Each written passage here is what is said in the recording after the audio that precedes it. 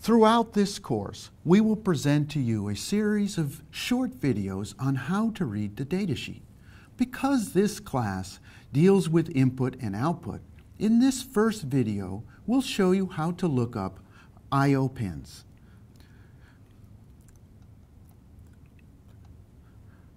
One of the convenient ways to search the datasheet is to use the table of contents. So let's go to Chapter 10, which has information about the general purpose I/O pins. All right, so I'm going to click right here, and now we're in Chapter 10. So what we find here in this page is description of the fact that there are 43 GPIO pins on our microcontroller, and they're called ports, and there's port A, B, C, D, E, and F.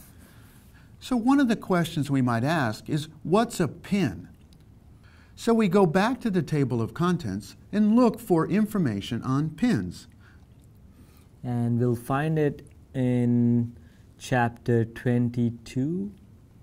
There it is, Chapter 22. It should have the pin diagram. So we click on that. All right, so here in Chapter 22, we see the pin diagram. And here's a picture of our microcontroller.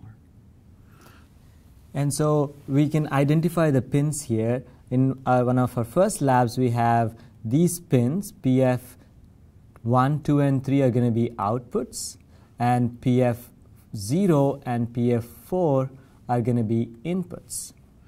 So the answer to the question is, a pin is an actual signal connected to the microcontroller with which we are going to do our input and output. And this is the actual physical layout at the chip level. Yep.